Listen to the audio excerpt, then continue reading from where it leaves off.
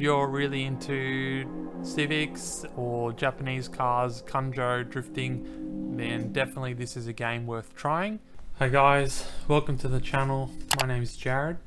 Today I thought I would do a review of this game that I purchased a few weeks ago on Steam called Kanjozoku.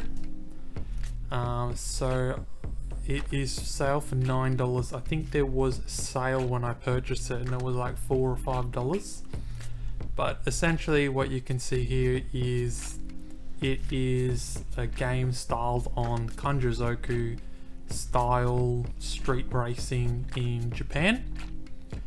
And a lot of the cars and screenshots you can see here look like they're taken from some like the one gun loop or that type of overpass highway street racing with Civics and other cars. So it hasn't been out long. See, it came out at the end of July. There's already been a few updates for it, and it is only an online game. So we'll just start it up. Alright, so this is the game. So you can see my name's Jared. Obviously you already know that, and it's an EF Civic that you start with. I also have an EG Civic hatch and it's 620 horsepower. You can see it's red. It's pretty much modeled off the Civic that I have in the garage at the moment. So you can see you have money obviously to do stuff, and a player rating which depends on you racing in the game and avoiding the cops. So they're the main two things. You're either racing on the loop, you can drift. They have drift tracks, which down here you can see there's streets or tracks you can go to, and when you're on the street you can avoid the police, which gets you up levels and earns money.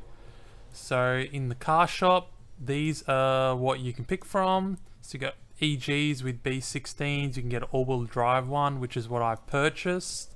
MX5s, EK with B16s, you got 86s, Japanese Integras with B16s, not B18s for some reason.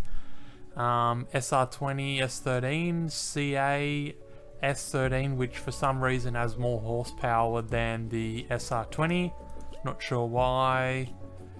Fairlady, R32 GDST, R32 actually with an RB25, 34, 25, FC, FD, GTR,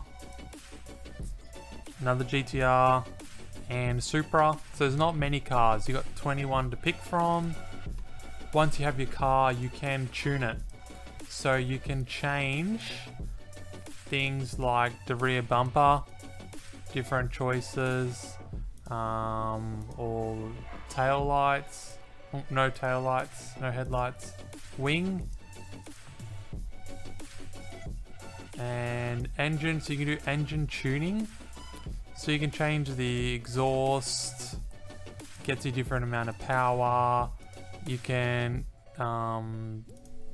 do cylinder head tuning, and you can see it changes the horsepower and torque there. Wheels, so they've got quite a few wheels to pick from, not that many.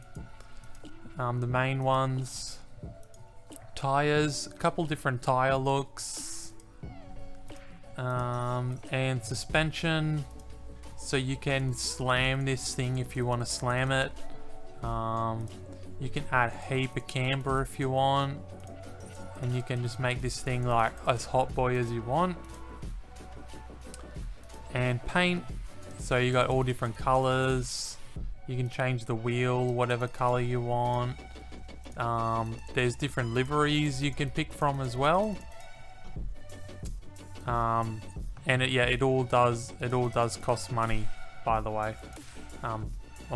My face might have been covering the price. Settings, really basic. You can't change the resolution, the aspect, You can't use a game controller and you can't use a wheel. It's all keyboard. WASD, or the arrows up and down, or 8, 4, 6, 2. And you can choose between manual or automatic gearbox. And you can shift up and down gears using shift and control. And one thing is, the game didn't even have the controls in the settings, so I had to ask the other guys online how to actually shift gears.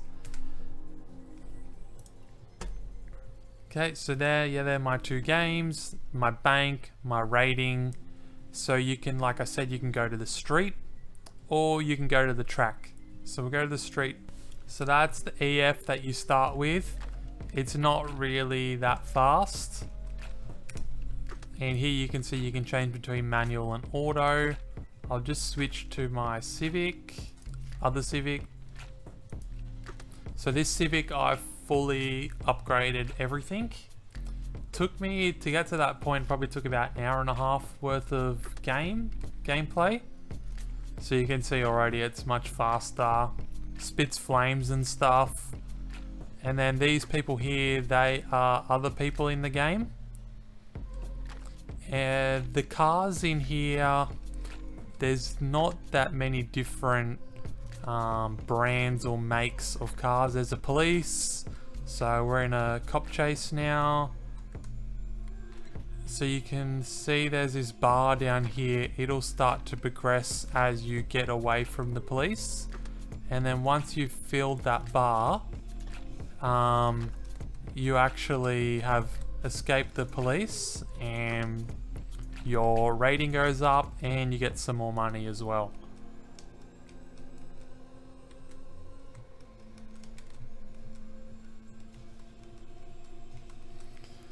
The car's not like super easy to control.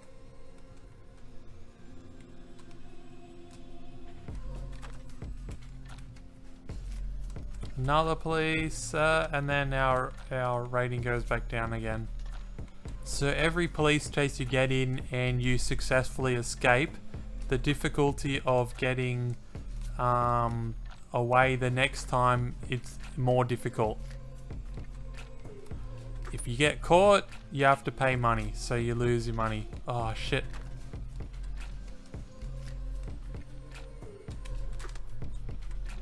And this is how you get caught. You get stuck behind two buses. So there's an online race happening soon. So I'll join that. Hopefully I get away from the police before then. So the other way to make money on the game is to join races.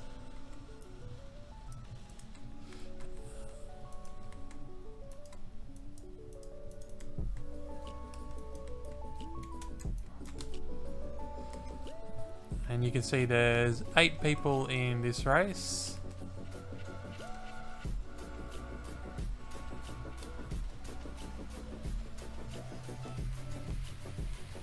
And I've escaped the race, which is good.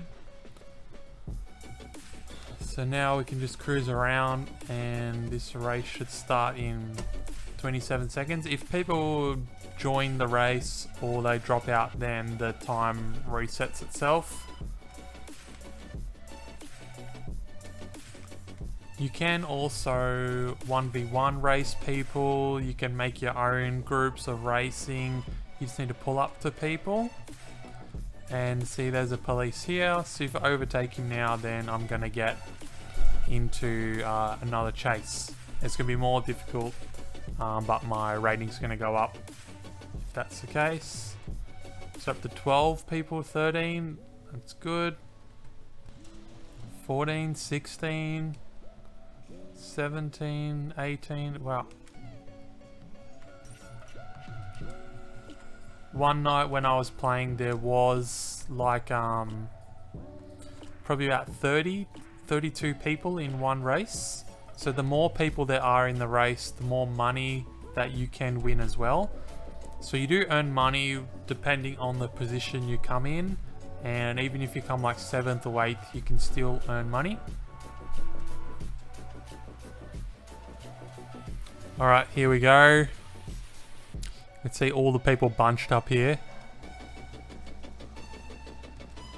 Oh, we had a good start.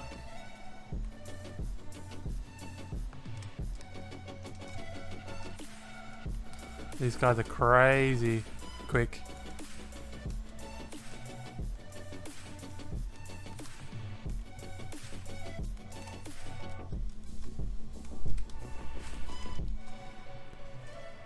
For some reason I have crashed out. So that's pretty much the Kanjo loop. You just go around and around and around, the same thing. Avoiding the police, street racing, join with your friends. No, and I forgot to mention you can change your character here to all these lovely hentai ladies, whoever you prefer. The other part to the game is the tracks. So there's 3 tracks here that you can pick from, and this is where you can do drifting, you can form trains, you can play with your mates or your girlfriends or whatever you want to do. So it is really quite simple here to drift. You don't even need to use the space bar. And for some reason my all-wheel drive Civic can drift this easily, which is a bit unusual. Oh.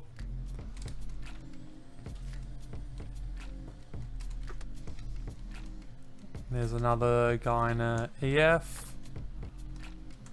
Oh, oh jeez. Then another EF. Whoop.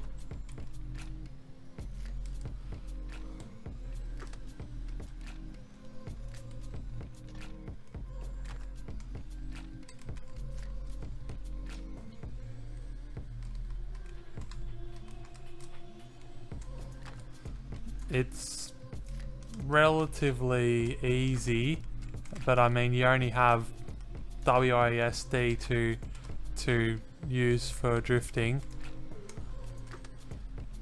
Okay, so that's pretty much that track. Go to the next track.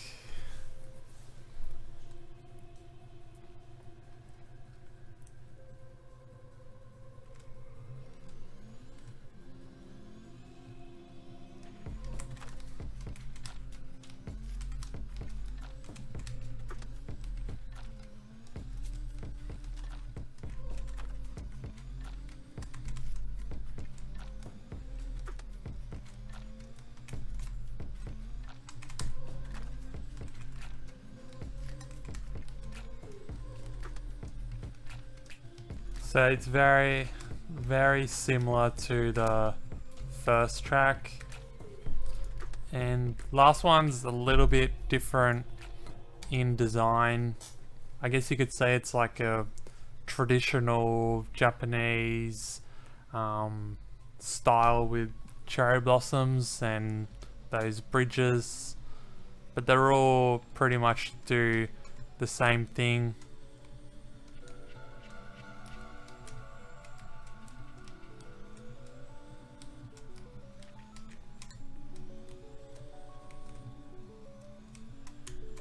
Ooh.